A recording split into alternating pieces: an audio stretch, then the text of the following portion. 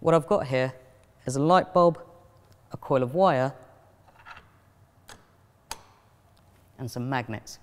And you can probably guess that when I spin this wheel, the bulb will light up.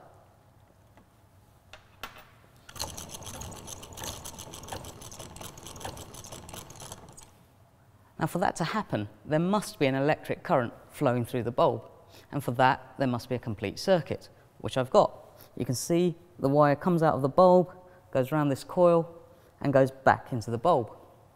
You also need a power supply, which I don't appear to have. You can see there's no battery here, or any connection to the mains. So what's driving the current? Well, it must have something to do with these magnets. When I spin the wheel, the magnets move past the coil, and that must somehow push the current through the circuit. And what's going on is that as each magnet moves past the coil, the magnetic field around the coil changes, and it's that which induces a voltage which drives a current through the circuit. We call this phenomenon electromagnetic induction, and it was first discovered by a chap called Michael Faraday. And he realized that you could generate electricity using just three things: some wire, a magnetic field, and relative movement between the two of them. So here's another question. Where's the energy that's powering this light bulb coming from?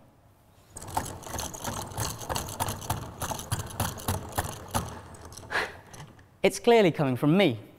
And in a very real sense, the energy powering this light bulb comes from the bacon sandwich I enjoyed for breakfast. Now, if I want the light bulb to be brighter, I need to spin the wheel faster. You can see that the bulb is glowing brighter, and that's because I'm inducing a higher voltage. And I can get the same effect by increasing the strength of the magnets, or using more of them, or by using a coil of wire with more turns. The key things to remember about all this is that you can generate electricity by simply changing the magnetic field around a coil of wire. And you can increase the induced voltage by increasing the number of turns on the coil, by using stronger magnets, or by moving the magnets more quickly. What we've got here is a generator. Now, imagine you could take this and make it a lot bigger, even bigger than this room I'm in. You'd have to replace me with something like a steam turbine, and that bacon sandwich I had earlier with something like a coal-fired furnace or a nuclear reactor. Then what you'd have is a power station.